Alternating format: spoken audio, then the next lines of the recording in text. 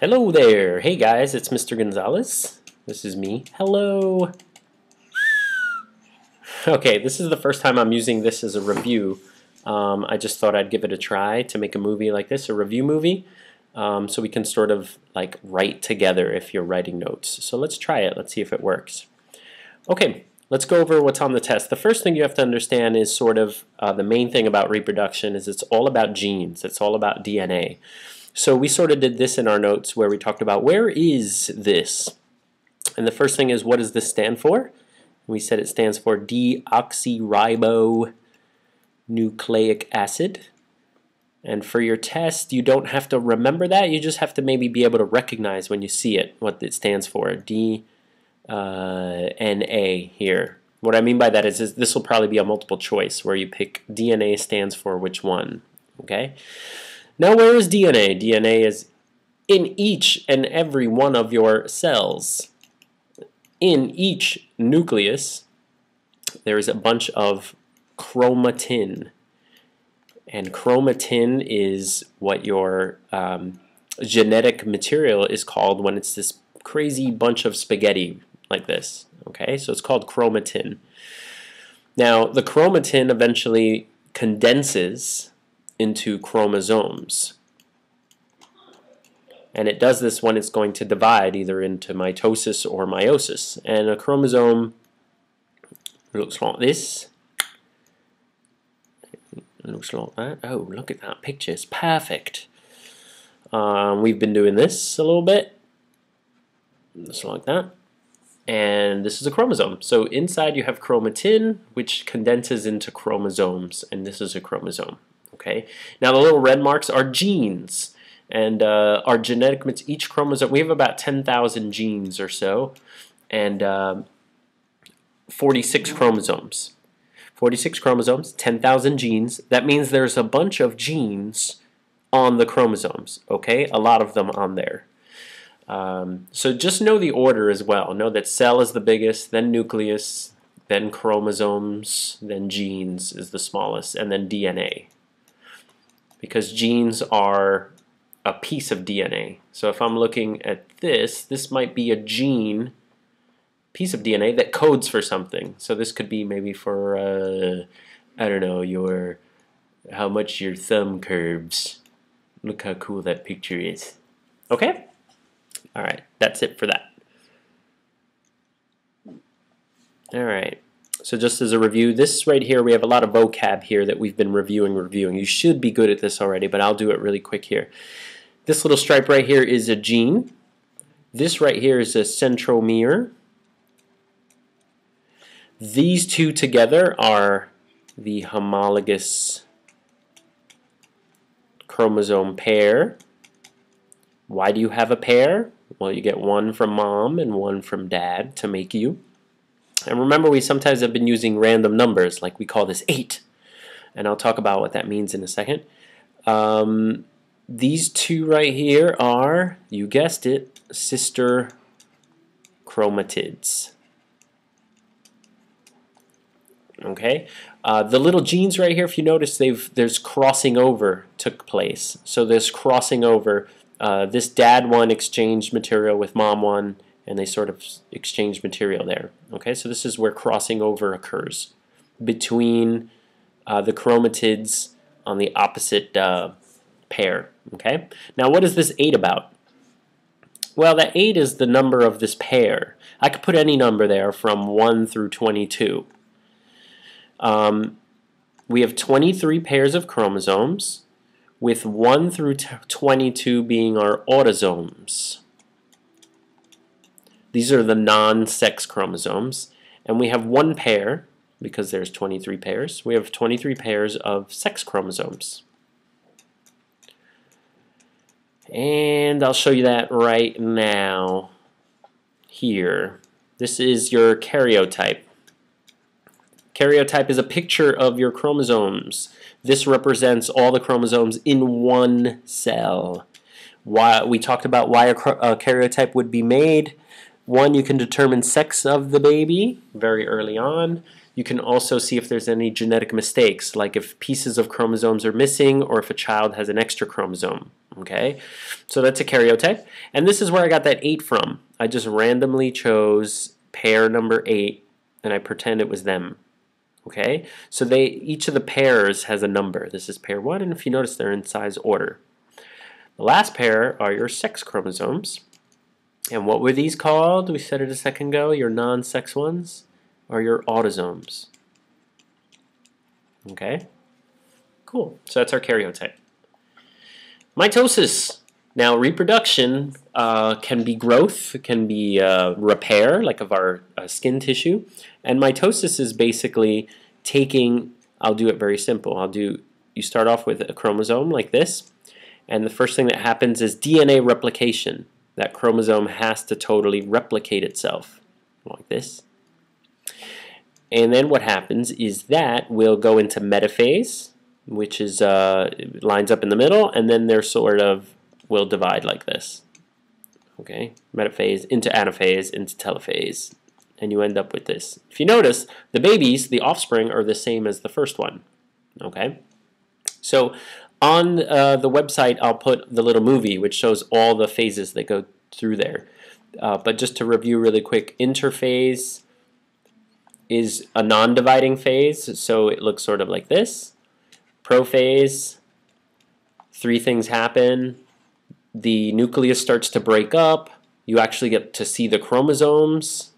The chromosomes condense.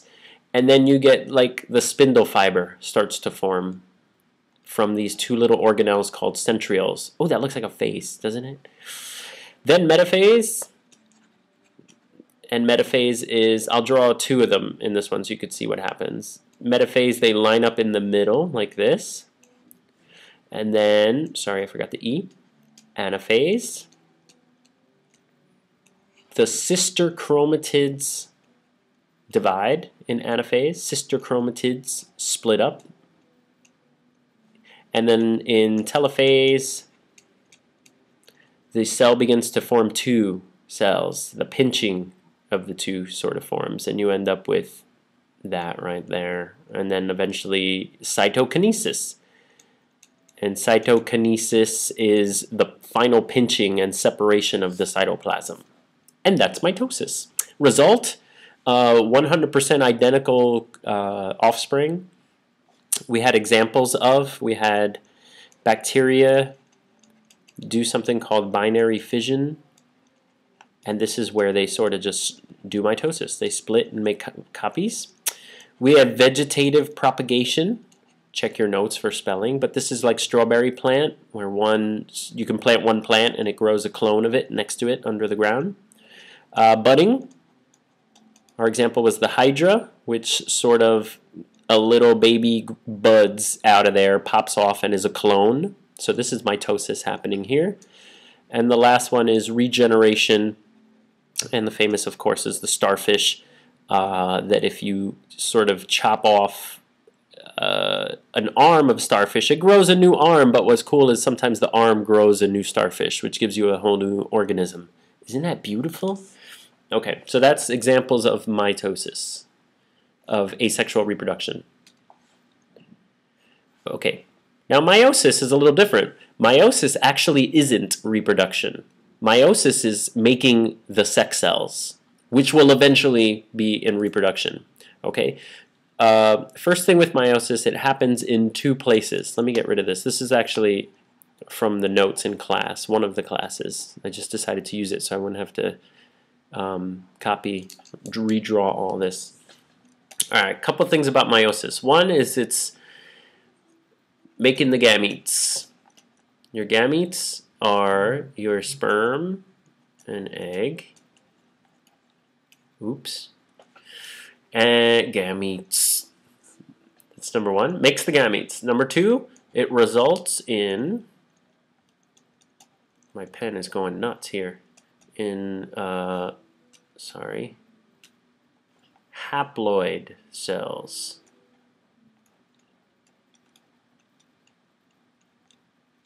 Okay. What does this mean? This means that if you start off with 46 chromosomes, you're going to end up with haploid cells. Haploid cells have half of the chromosome number. So the normal number for our cells in our body is 46. The haploid number, which means half, is 23. This full set of chromosomes is a diploid number. Okay? So you start off like this. You start off with the homologous pair, the mom and the dad. Mom and the dad. I put a 1 there and an 18 there to show you that this is pair 1 and that's pair 18. Then DNA replication occurs. Mom doubles, dad doubles, mom doubles, dad doubles. The first thing in meiosis is the homologous pair is going to, maybe they'll cross over. The first thing that's going to happen is they will split. And so you'll end up with chromosomes, a homologous pair on one side and another homologous pair on this one. So mom on that one, dad on that side. Now just know that not all the moms go one way and all the dads go the other. You can have recombination, which is like they can go either way. So moms can go that way and dads can go that way. Okay? And what you end up with is two cells like this. See, I put the dad one here and the dad one is here. I made them separate so you could see that. And this gives you more, the crossing over gives you more genetic variability, which is awesome. It gives you 4 different cells. So if I were to draw the 4 sperm that are made, then basically what would happen is this right here would be mom. This would be mom with a little bit of dad over here. And then dad's little guys. Okay, you saw what I did there? I just split this in half like that. And then this would be dad's with a little bit of mom genes on there. And you actually end up with 4 different combinations, which is why you get a lot of genetic variability, a lot of difference in the child. So that's meiosis. All right, let's do male reproduction really quick, the parts you need to know. This is the testes. It's held in the scrotum, and the scrotum controls temperature. The testes need to actually be outside of the body to be cooler. The scrotum can actually move up and down depending on what the temperature is. This is the epididymis, and it stores sperm. This is the vas deferens, and it's the tube that it's the tube that sends sperm out from the testes out. And this actually loops around into this tube, which is the urethra. And in males, the urethra is both reproductive and excretory. That means it sends out semen, which has sperm, but also urine, because this right here is the bladder. And so that's how a male pees.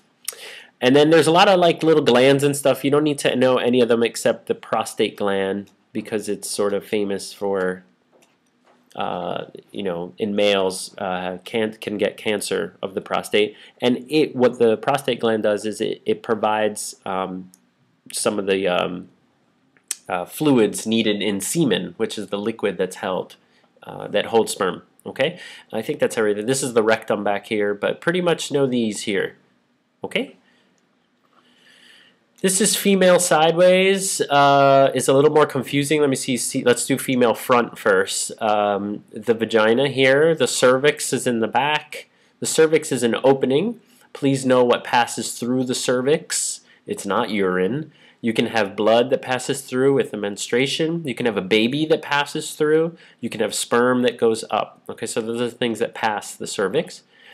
This is the uterus right here, this organ. This is the uterine lining, also known as endometrium, but you don't need to know that. Just know the uterus lining, also known as uterine lining. This is your ovary, where all the eggs are, and then eggs get released into this fallopian tube, also known as an oviduct. So you'll see it as both, or you can name it as both, okay?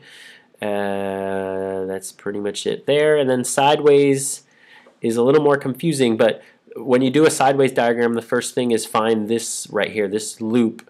This loop is the uterus. This right here is ovary. This is the fallopian tube or oviduct right there that goes around into there. This is the cervix. This is the bladder. Goes down to the urethra. Urethra is urethra. This is where the female urinates, and this is the bladder. This is the rectum, anus over here. Vagina is here, and that's it. Okay, so the sideways view is a little more confusing. If you need help with that, you can see me. Okay, we did that. And last thing is the menstrual cycle. Okay, so I'm actually going to redo this diagram. This is the diagram we got to in class. I'm going to finish it in class, but I'll also redo it now. This represents what's going on inside the ovary. I'll show you what happens throughout the month here really quick, and then I'll show you what happens in the ovary. So each month an egg sort of matures right here inside a little bag called a follicle, and each month a female ovulates. That means she throws out an egg. Let's use a different color so you can see it. And so there's the egg. She ovulates. Woo! Egg flies down. Whee! If there's sperm around, this is where fertilization occurs. If there's no sperm, whee! Egg travels down, attaches itself, and if there's no sperm, then the egg and the walls of the uterus die and get shed in menstruation. Okay, so that's the whole cycle of what's going on. We're going to look inside here now, though, to show you what's going on in the ovary, and that was this picture, which is awesome, but I'm going to redraw it so you can see what it looks like. So I'm going on this. Woo! I started over here with just a little egg inside a follicle. I called that number 1. This is called the follicular phase. Oh my god, it's spelled so wrong. Erase! Oh gosh. I went too fast. Oh gosh. There we go. Sorry, I'm going too fast. I have a class in 3 minutes. Follicular phase. The follicular phase is where their hormone called FSH causes the egg in the follicle to increase in size and mature. After that, you get, bam, whoo, ovulation. Ovulation is the release of an egg each month. Now what's cool is this little sac that's left behind actually becomes this weird cloud thing, this yellow blob. And the yellow blob is called the corpus luteum. And this is the luteal phase. And the luteal phase is where a hormone called progesterone is released. Now progesterone's cool because it prepares the female for pregnancy. Progesterone is released by the corpus luteum. Now if a female is not pregnant, by the way, this thickens the uterus lining so she can accept the child.